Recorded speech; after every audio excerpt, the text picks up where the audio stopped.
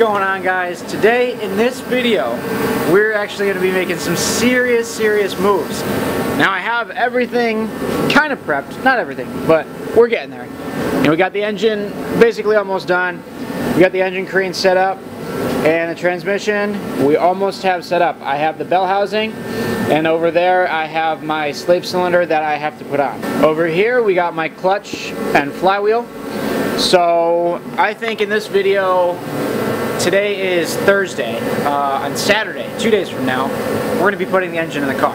I got my motor mount kit, it just came in yesterday, so right now I think what I'm going to do is try to hammer in the tranny tunnel.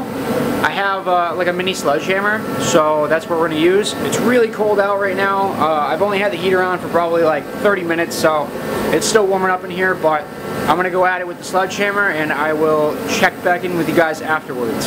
Actually, I've changed my mind. We're going to put the slave cylinder on first. Okay, so I have been trying with this slave cylinder for, I don't know, maybe 45 minutes, and I'm having a hard time here. So what I'm trying to do is I'm trying to take a punch and to take out that little pin in there, but I don't think I have the right size punch, so I'm going to wait for tomorrow. I'm going to bring it to work.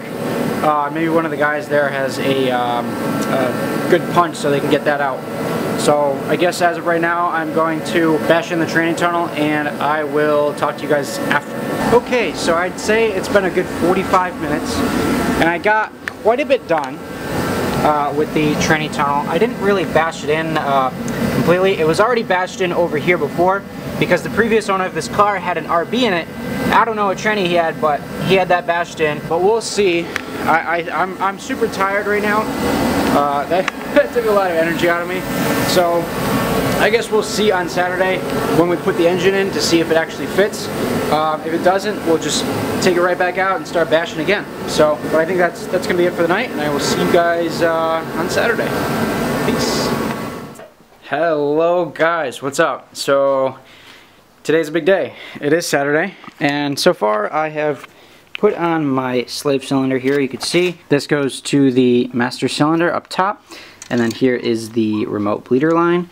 So next step is I think we're going to do the flywheel and then the clutch, and then we can mate these guys. But I got to take this thing off of the engine stand. I'm going to put it on the crane and we will go from there. I actually ended up going to Advanced Auto Parts to get the roll pin for the slave cylinder because I ended up really messing it up trying to take it out. And then after that I ended up going to Chevy to get the transmission bolts here. So now I will get back to you guys once I've lifted the engine off of the engine stand and we have it on the crane, and then we're going to do a time lapse putting the flywheel and the clutch on. Okay, so now I am checking in early. We got the engine off the stand. It's on the crane right now, and this is how we're doing it. It's a little bit sketchy with the chain right here, and then the fuel rail set up. It's kind of rusty on the fuel rail, but whatever. Okay, so now what I have to do is pull out this pilot bearing. I have a puller right there, and now I'm going to change that out. Got the pilot bearing out. Now we got to put the new one in. But I absolutely I destroyed this one. Check it out. It is all like, it's crazy.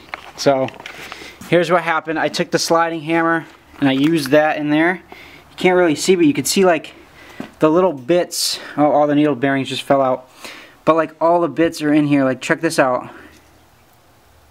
All these needle bearings, and it's just like, oh my gosh. They all fell out when I was using the hammer. And there's all just tiny bits of metal just in there. So I got to clean all that out, and then we'll put the new pilot bearing in. Hey guys, sorry I didn't do the time lapse for the flywheel, but I was actually trying to figure out a way on how to keep the flywheel from turning because I don't have that tool that locks into the flywheel. So what I did was I put a breaker bar on my harmonic balancer bolt, and I put this old mattress that we have here, and I put it on the breaker bar so it wouldn't go upward while I was trying to torque because the crankshaft and all the internals were spinning.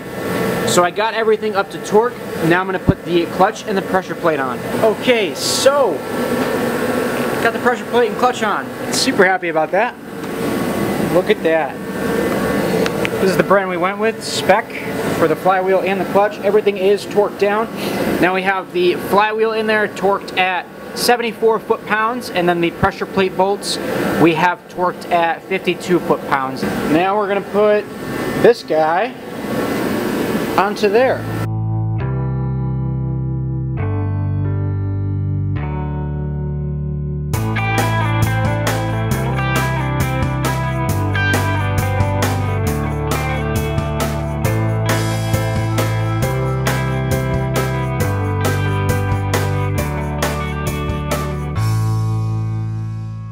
Alright, so what happened was, I got a little mad.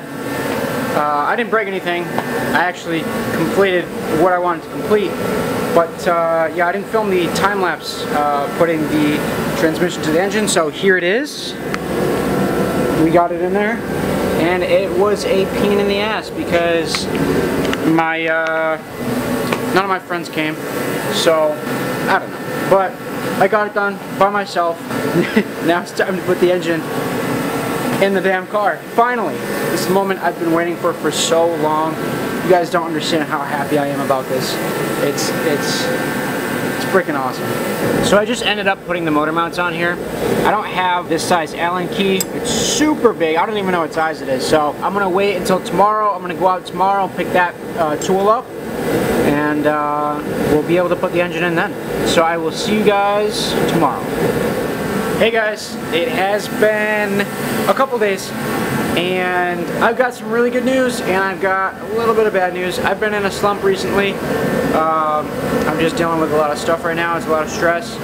I didn't film anything, but good news is I did get the engine in and I'm super excited about it. So here it is. That's what it looks like. All the mounts down on the sides are fully bolted in, and then the trans mount is fully on. Here, let me show you what the tranny looks like in the tunnel. It's a bit crooked, I would say, but that's where it's at. I just put the shifter on there so it's not open, but it's loose right now. You know, it can come out like that. So next, I think I am going to finish up some wiring work, do the fuel system on, like get the fuel rails connected. So I'm going to have obviously this piece right here, and then this piece back here is going to be blocked off. And then right over here, this is going to go over here, and then my fuel filter slash fuel pressure regulator will be mounted right there, and then the fuel line kit will go all the way back to the tank. So once I finish the fuel system, then I can do like all the wiring and all the lines. Like I can bleed the clutch right now if I really wanted to. Still got to install my harmonic balancer. I still have to get spark plugs over here. I still have to get my headers, my power steering pump, and serpentine belt. So I have quite a bit of work to do, but I think this is going to be it for the video. So if you guys like this content, you know, I'm really making moves on this car, and I really want you guys to see it. Comment what you think. Let me know what your experience was, if you've ever done a swap like this, and I will see you guys later. Have a good one.